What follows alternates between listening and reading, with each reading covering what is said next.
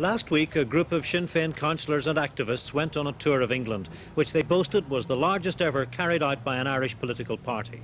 Among those to provide them with a platform and facilities was the Labour-controlled Camden Council. I'd like to say that our tour, which is almost complete, has been very, very successful from our point of view.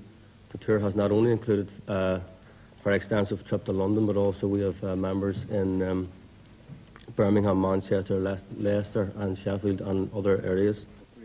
Controversy dogged the councillors. At this news conference, their plan to visit Brighton, scene of the bomb attack on Mrs Thatcher, was probed by Fleet Street reporters. Have you read the remarks from the Brighton MP in the Telegraph this morning about the proposed visit by yourselves to Brighton? I haven't certainly read any of his remarks, whoever the MP happens to be. If I read the remarks to you, Sinn Fein and the IRA are one and the same thing, and I know that the people of Brighton will be appalled at the decision to allow them to return after the cowardly bombing of the Grand Hotel.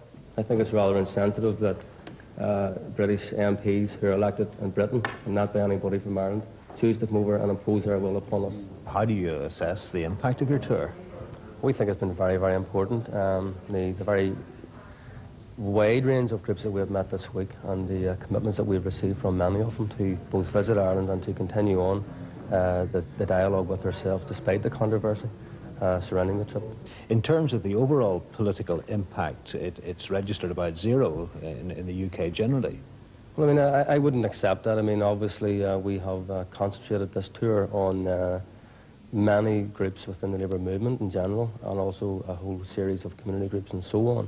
And I think that those meetings have been very successful. I mean, I think that we have been careful to ensure that those whom we have met this week have been very representative of their own communities and their own groups. And to that extent, then, we would contest the fact that this tour has had a negligible effect.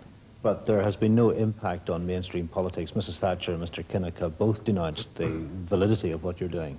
Well, I think the fact that the British Prime Minister and Neil Kinnock have had to actually deal with the issue points to the fact that they have in fact been affected by the tour itself. The incident which grabbed the biggest headlines of the week involved a Liberal councillor. He fired a starting pistol inside the town hall in protest at Hackney Council's invitation to Sinn Fein. Reporter Tim Cooper tape-recorded the scenes of panic. Maskey was invited to address the council, and he was just in the process of thanking the councillors for inviting him over. I would like to thank you all for extending this invitation. After about 10 seconds, Royan stood up, took a gun out of his jacket.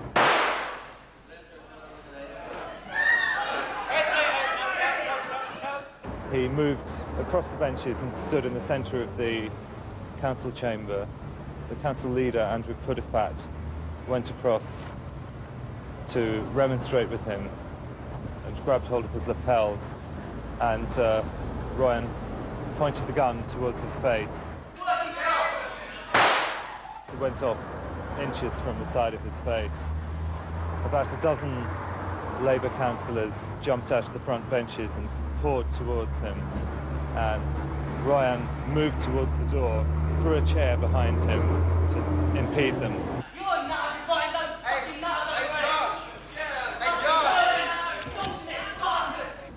As he got towards the door, he was caught by them. They all piled in on top of him. Some of them were trying to punch him. His face was grabbed. And a third shot went off in the struggle as he was disarmed and the gun fell to the ground. He was eventually pushed out of the chamber altogether. What was Alex Maskey's reaction? Maskey was reading from a prepared text. When the gun went off, he shelved the text and he just stood there completely impassively. But more interesting was the reaction of Barbara de Groen, the information officer who was sitting in the centre of the chamber in a chair, and she sat facing the mayor against all the other people, and she just sat there with her hands on her knees, completely impassive, as Royan was behind her, firing the second shot. He walked to within a few feet of her with the gun in his hand, and at no stage, as far as I can recall, did she even turn round to see what was going on. She just sat there, looking in front of her.